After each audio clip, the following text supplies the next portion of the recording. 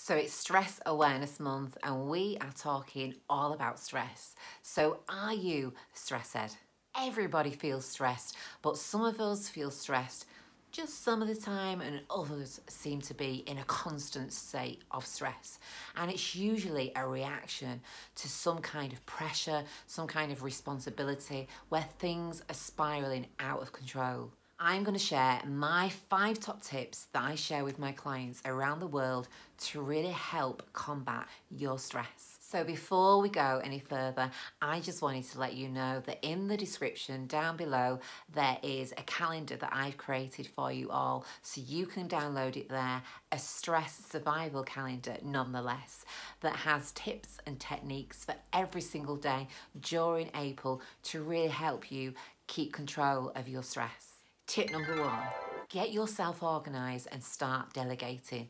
Too many people try to do everything themselves. They're too proud or too used to doing everything themselves, and they are trying to spin too many plates at once. So spread the workload and don't be afraid to ask for help.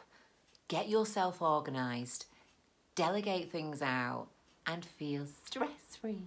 Tip number 2, fill your life with people that you want to be like. Because if you are around people that are all negative Nellies and everybody's whinging, everybody's stressing at you, everybody's pulling at you, and it's all things that you don't want to be involved with, then change it.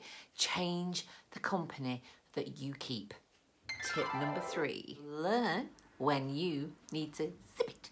Sometimes the bigger person is the person that's walked away. And if you're the kind of person that's a real stress head and can't walk away from a situation, you have got to learn sometimes to let it go. And saying nothing is the best thing that you can do. So start to become aware of when you need to rein it in and say nothing at all.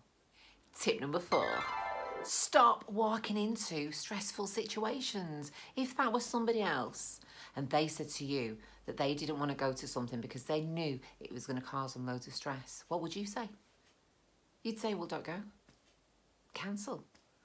So you need to know when you need to cancel. You need to know when you need to step back and make sure that you're doing what's right for you. Stop putting yourself in stressful situations. You're setting yourself up for a fall. You're setting yourself up to feel stressed. So notice the situations that make you feel stressed and do them less and less.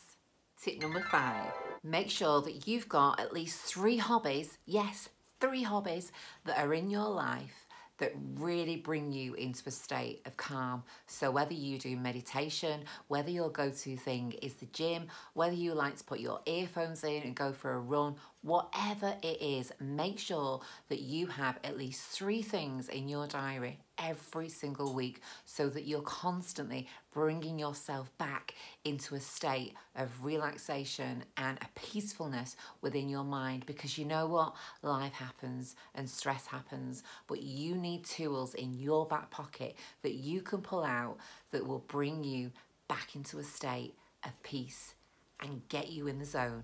So don't forget down below to download your stress survival calendar. I'm Suzanne Elizabeth at Seriously Sassy Self Love. Come back and see me soon.